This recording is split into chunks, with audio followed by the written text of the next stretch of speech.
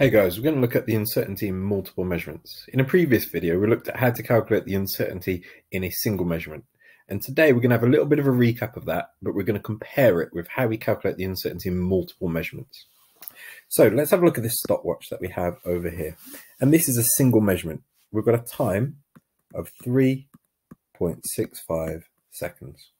The precision of this stopwatch is the smallest interval on this measurement device, which is 0.01 seconds. Because this is a digital device, the uncertainty is equal to the precision. So we say that the uncertainty is plus or minus 0.01 of a second. Therefore, we should record the time as time equals 3.65 plus or minus the uncertainty 0.01 of a second. Because if we only have that single measurement, that's all the information that we have to hand. But if we do an experiment where we record the time 3 times and we get these results, 3.65, 3.42, and 3.85, it's clear to see there is a spread in these results, and that's due to random errors causing a scatter around about the mean. So the first step is we need to calculate the mean, and we add these 3 values together and divide by 3, and we get 3.64 seconds. Step 2, we need to calculate the range, and the range is simply the largest number, 3.85, take away the smallest number, 3.42, and we get a range of 0.43 seconds. This range, again, is because of the spread of results as a result of random errors. Now, how do we calculate the uncertainty in multiple measurements? We simply use half of the range.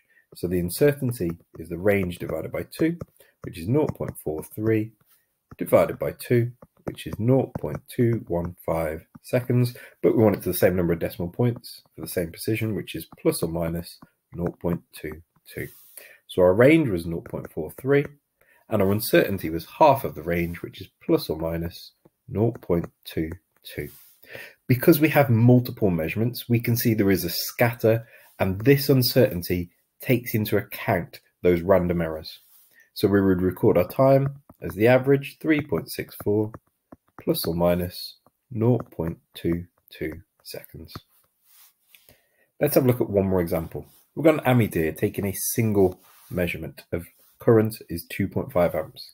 The precision is the smallest interval on this measurement device, which is 0.1 amps. And the uncertainty, because it's a digital device, is equal to the precision. So it's plus or minus 0.1 amps. So on a single measurement, we could say that the current is 2.5, our measurement, plus or minus the uncertainty, which is 0.1 amps. And that's all the information we have. But if we did an experiment where we record multiple measurements, so for example, we've got a current of 2.5, 2.3, then 2.6, we've got a fluctuating current. And that could be as a result of random errors. So step 1, we calculate the average. And the average of these to 1 decimal point is 2.5 amps. Then we calculate the range. So we do the largest value, take away the smallest value, 2.3, which gives us a range of 0.3 amps. So range is 0.3. The uncertainty, because we have multiple measurements, the uncertainty in the current is the range divided by 2, which is 0.3 divided by 2, which is 0.15. But we need the same number of decimal points for the same level of precision, which is plus or minus 0.2 amps. So our final recording of the current should be current is equal to the average, 2.5, plus or minus 0.2 amps. So in summary, when you have multiple measurements, you calculate the range, and half of that range is your uncertainty. And it takes into account those random errors which cause a scatter around the mean.